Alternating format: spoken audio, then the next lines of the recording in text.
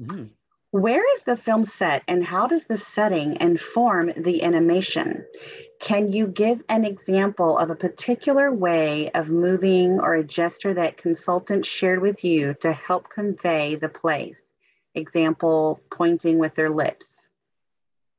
So where is the place? And so the place is set in Colombia. The movie sets it's set in Colombia, and we worked with multiple consultants to tell us, to give us like an insight of like on the Colombia culture and the Colombia history and the personal relationships between people.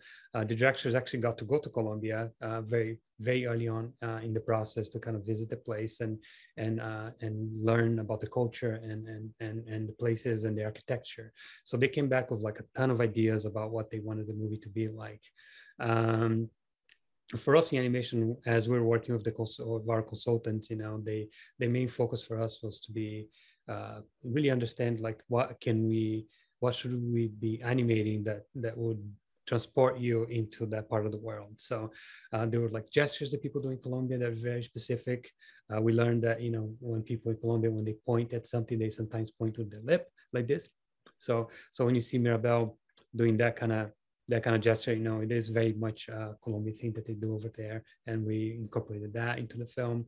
And yeah, I mean, our main job as animators is really to act to our characters, but also, since the movie takes place in Colombia, we wanted to make sure it was very specific and that we were doing justice to to our characters and make sure they felt like they belong in that part of the world. So hopefully, when you watch the movie, you get transported to Colombia. So, The house is alive and magical. What were the rules that helped to guide the house's magic? What are some examples of the house's magic? So, what are the examples of the rules that will make the house magic? And so, when we first jumped on the film, the directors talked to us about this house that was, that would that's almost like a family pet that would be caring for you, that would be looking after you, and would be always there for you whenever you need it. So, as an animation team, we normally animate characters, and characters are normally people or or a anthropomorphic character like the characters on Zootopia. So animating a house, it was very different than the things we normally do. So we try to figure out like, hey, how does that work? If the house is sad, how do we portray that? If the house is saying hello to somebody, how does that work? The best thing we did at the beginning was just establish some ground rules for the house. The directors didn't want the house to be just like a magical, like a house that had that anything in it would move by its own. So we had a few rules in place to where the things that the house could use to emote were things that were attached to it, like tiles or sconces. But if the house needed to move a chair, for instance, the chair couldn't just move by itself.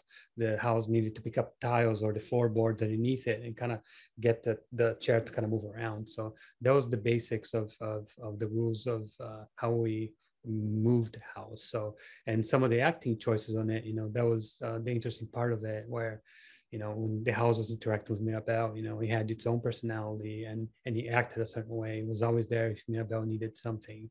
And creating that relationship between the two of them, thinking of the house as as something that Mirabel could relate to was really important to us. It really drives a lot of the story all the way through the end, and we needed that to be the audience to be very emotionally connected to the house as not just as a building, but as a character in the film. So that was something that ourselves and our effects team put a lot of effort into it. Describe how the approach to animation might change when it comes to a song. Can you give an example of a song and how the animation team approached it?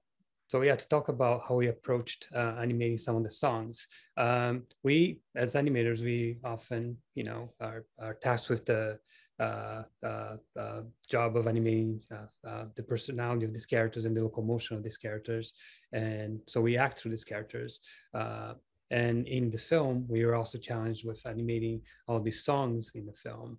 And to do that, we had to rely a lot on choreographers on choreography, and we partner up with Jamal Sims and as well as Kai Martinez to kind of help us understand, the choreography of the sequences and also the locomotion of sequences. So in many of these cases, the characters needed to dance, and Kai was partnering with us all the way through all the way through animating the shots in the songs, because as it may surprise you, not all of our animators are great dancers.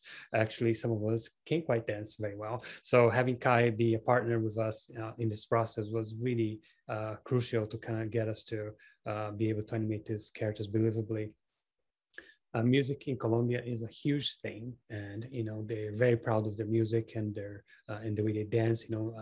And we wanted to make sure that was done correctly. So having that partnership with Kai and with Jamal was very important for us. And so when we're animating these characters, dancing is one of the most difficult things for us to do, because it really needs to be done specifically. Every footstep has to be done properly. Every weight shift has to be done properly. On top of that, you also have to animate to a rhythm of a song. You have to be hitting on those beats very properly, so the characters really feel like they're in the moment with the song. And to add another complexity to it, the characters are often acting. There's also, when they're singing, there's something going on in their lives, or something that we need to have the character say to get through this act, to portray to fulfill a story need, to kind of help carry the story. So all those elements become a very complicated thing for us to do all at once. So having choreographers kind of working with us from the beginning, that was very helpful and crucial to kind of getting the sequences to look as great as they do in the film.